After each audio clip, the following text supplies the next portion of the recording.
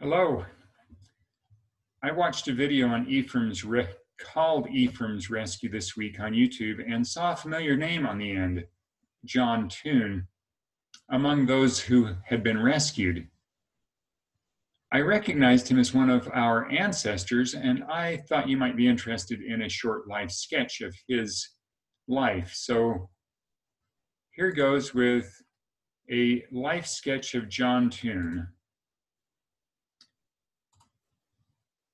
John Toone was born in 1813 and died in 1893, a little over 80 years old.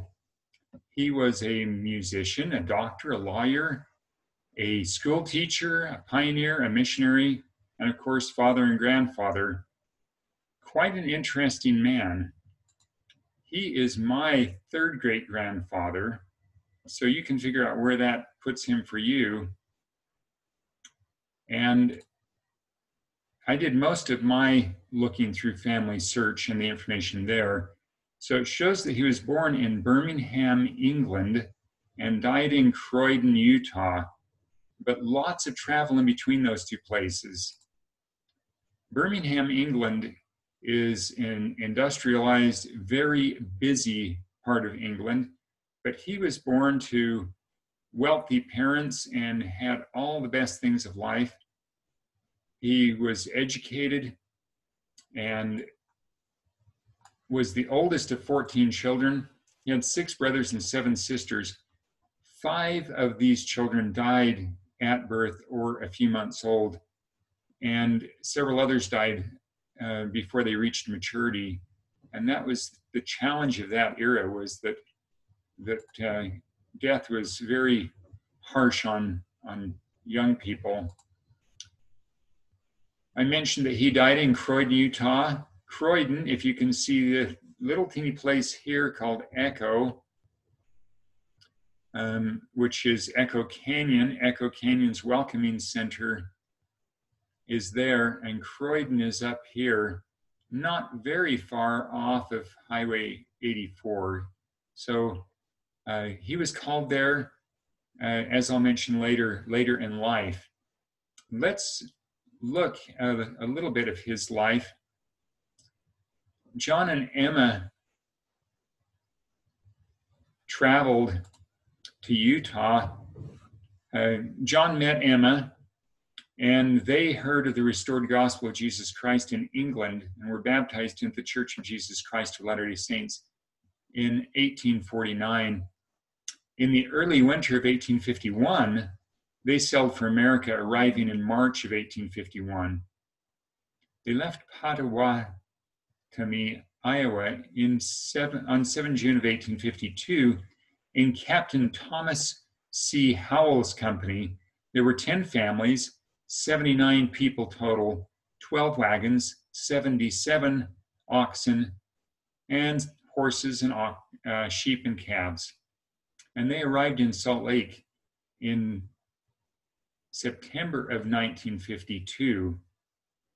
John's journal recorded that he played his cello in the evenings during the trek west, and he also used his musical talents to appease a group of Indians that confronted this company. John also played his cello in the first orchestra of Salt Lake. Notice that he had married Emma Crozier in June of 1836, and there were 8 children born to them.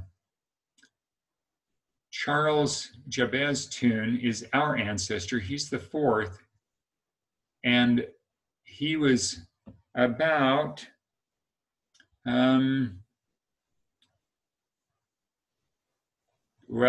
he was a young man when they traveled over, because Anne died in 50. So he was 6 years old. Anne died on the way to America and was buried at sea. I mentioned that he was a musician. He played his violin in the Royal Orchestra of Queen Victoria and was invited to come back anytime he wanted to be in that orchestra. And he also played in the old Salt Lake Theater and Social Hall and the orchestra there. And his cello is still on display. Well, he hadn't been in Utah very long when he was called to serve a mission to England again in 1854. And he actually made 5 trips across the plains bringing immigrants to Utah after this mission. One of the times that he returned from England, he traveled with Martin Handcart Company and was among those that were rescued, as I mentioned at the very beginning.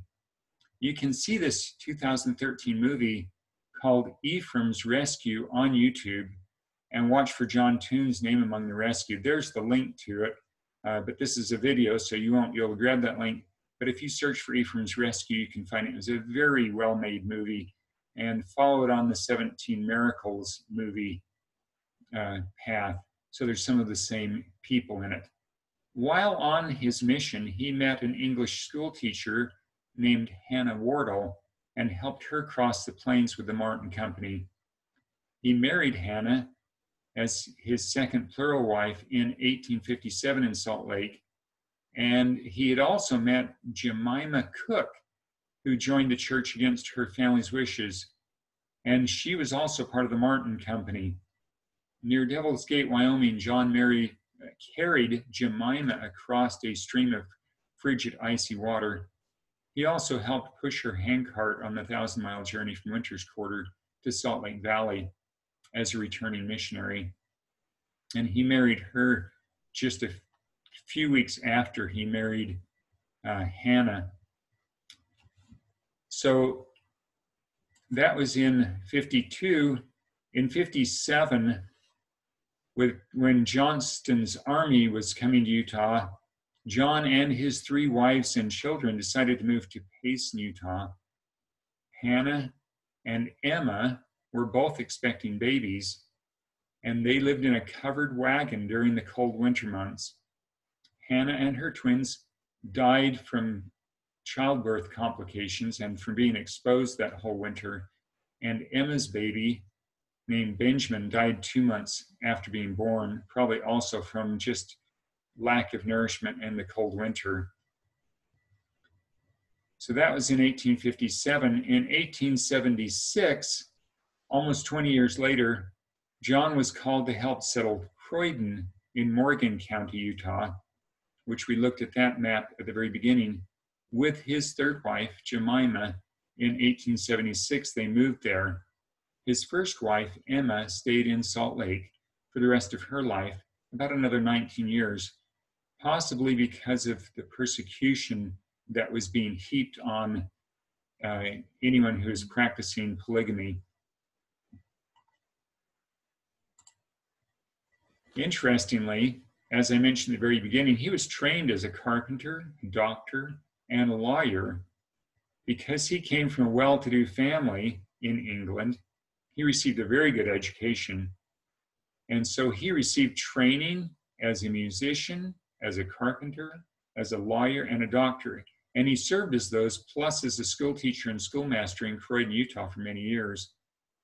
One of the things that he did in Croydon when smallpox went through the area is he actually developed a vaccine and vaccinated the 60 people in town and cleared smallpox out of there.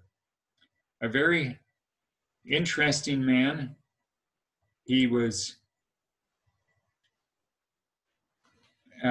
affected a lot of lives and blessed many people as he blessed our ancestors through my mother, perhaps your grandmother, and also my grandmother and George Henry Toone, my great-grandfather, and Charles Jabez Toone, his son, John Toone's son, and my great-great-grandfather. Anyway, maybe you'll want to look at Family Search and look at more of his life story, but that's enough for this short video. And I'll stop the screen share to say thank you for watching, and I hope you'll enjoy searching more of those kinds of videos on your own, or searching more of those kinds of lives on your own.